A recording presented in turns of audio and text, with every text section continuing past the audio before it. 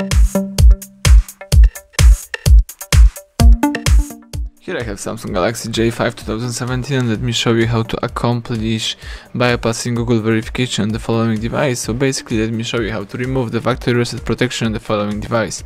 As you can see, at some point of initializing setup process, you have to input your email and password to your Google account. Let me show you how to skip this point. So at the very beginning, I recommend you to use the following link and tutorial from HardReset.Info. Here you need to download and install necessary tools, drivers and firmwares. So let's download and install USB drivers for Samsung.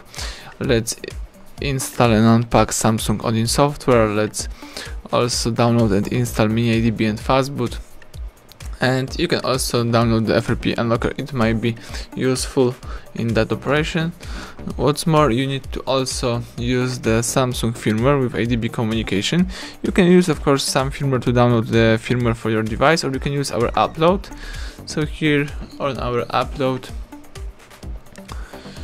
you may find your device. So in my case is J530F.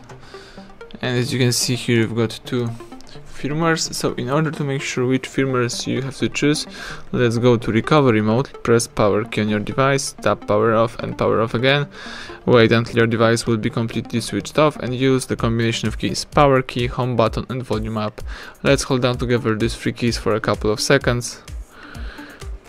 Release all keys as Samsung Galaxy J5 logo pops up on the screen. Wait for the recovery mode.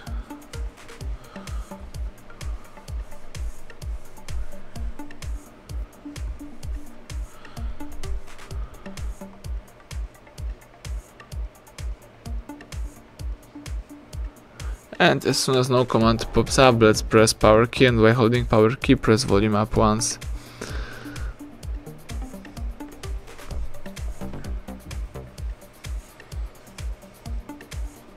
As you can see, this is the Android recovery. Here you can find the your Android version. In my case is FXSU1. So FXSU1, this is U2, so I have to use U1. Let's choose download, standard download. So you also need to download the combination firmware, so let's also use our Mega upload. Here we've got prepared for you the folders with the firmware. So let's find the J530F, and you have two versions, dual or normal. Let's choose dual. Let's just make sure that you've got this version of the firmware, FXSU1. So this is my firmware. So that's it. I can choose reboot system now in order to quit the Android recovery mode. And now let me go to the place when I have all the firmwares on my device and all the drivers. So I download everything right here into the downloads folder. And here you need to unpack a couple of things: the Odin, the USB drivers, and also the firmware for your device with ADB communication. You have to install the Android Fastboot and the USB drivers, and also you need to unpack the combination firmware. This is my combination firmware. So let's assume that you have everything installed and everything unpacked, and now you can proceed next. So let's open the Odin. This is the Odin application. Now you may use the Odin. So all you have to do right now is put your device into the download mode. Let's press power key for a couple of seconds, choose power off and tap power off again, wait until your device will be completely switched off, and use the following combination of keys: power key, volume down and home button. So let's hold down together these three keys: power key, home button and volume down. Keep holding three keys, release them as soon as warning pops up. Let's press volume up to continue, and this is the download mode of your device. So here you need to connect your phone by using the micro USB cable to your PC. Let me do it. Here I have such a cable. Let me connect my device. As you can see on your Odin, here we've got the information that the device is added. So you need to now flash your device into the combination firmware. So let's choose the AP, and here in my case let me select the downloads combination firmware. Let's choose this file with the MD5 type. Let's tap open. The Odin is loading this file.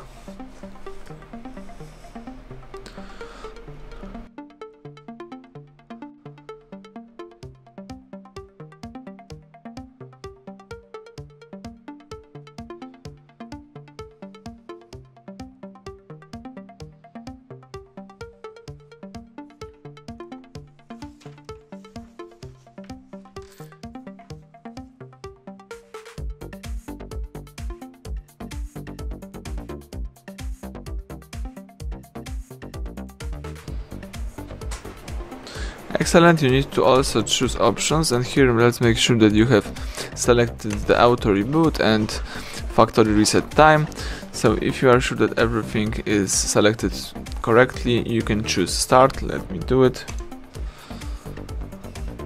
The device is flashing with the combination firmware. Let's wait a couple of seconds.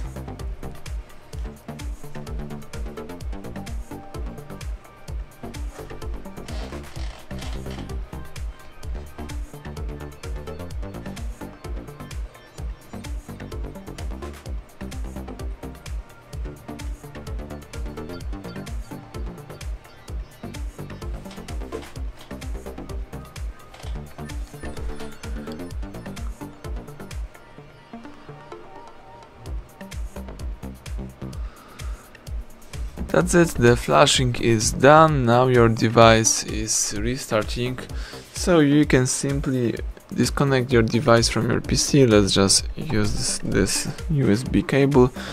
Your device is also performing the hard reset operation. Let's just wait a couple of seconds until your device will be ready to use with the combination firmware. As you can see, the factory binary is loading.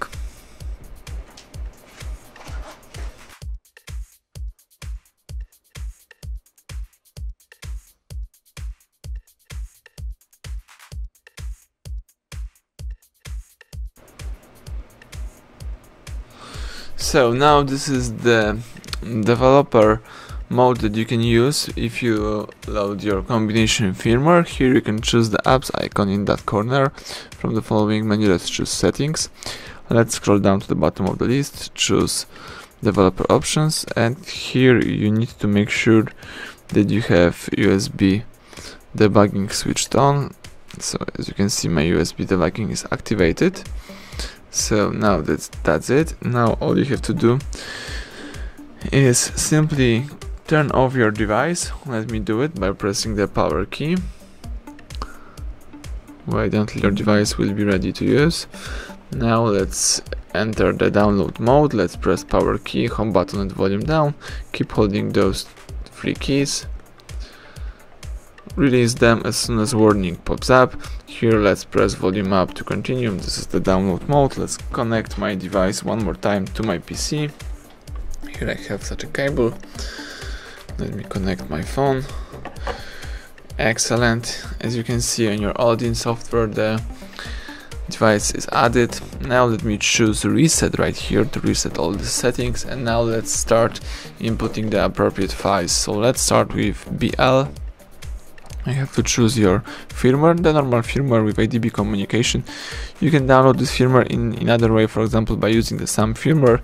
You can also watch this the alternative method on our other videos. So let me choose my firmware. This is the BL file. Now let's choose AP. This is the AP file, the first one. Let's wait until the Odin loads this file.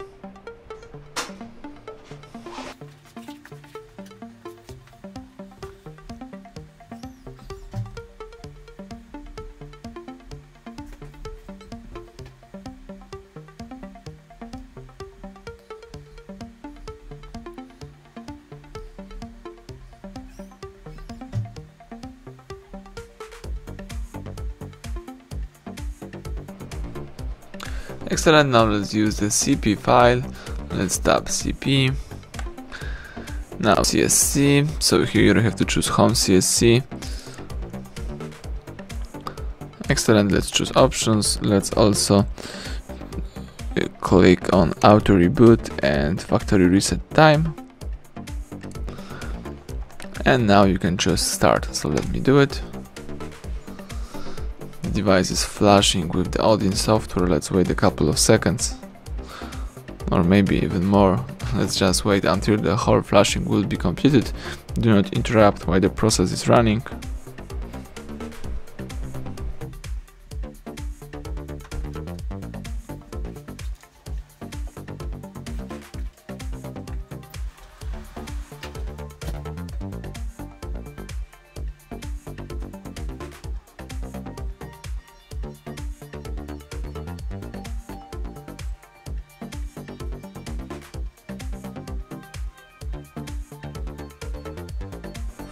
Excellent, as you can see the flash is done. You can also see it on our log information, so everything is completed. You can disconnect your device from your PC. The Samsung is restarting and also performing the hard reset operation, so let's wait a few seconds.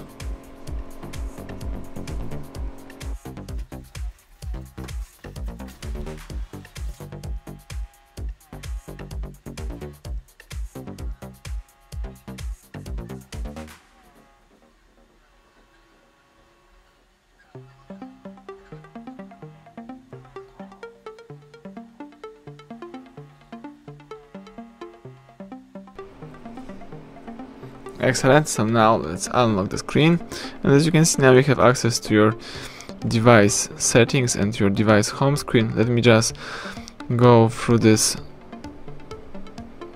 menu. Let me skip these files. Let's just tap finish. As you can see, the language switch in my case into the Polish one,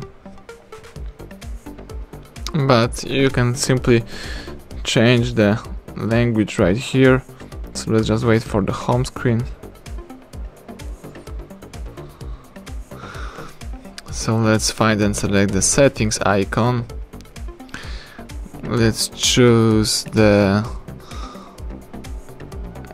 general management icon, choose languages here.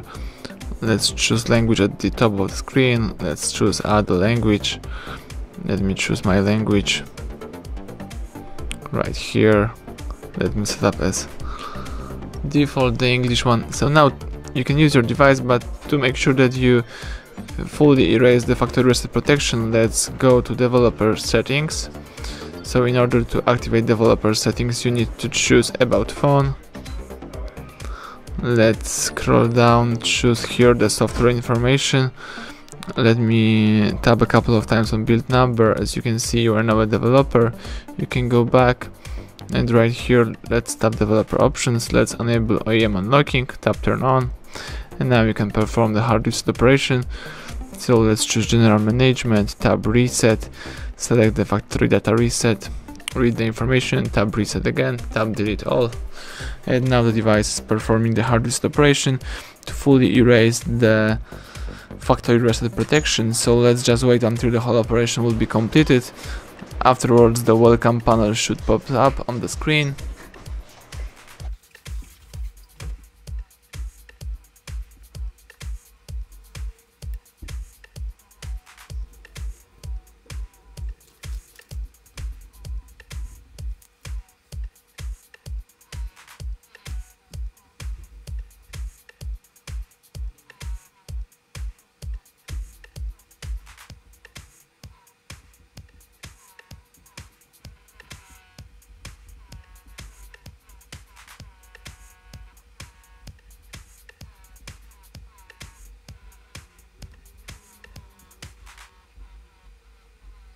Android is turning on. Let's wait a few seconds.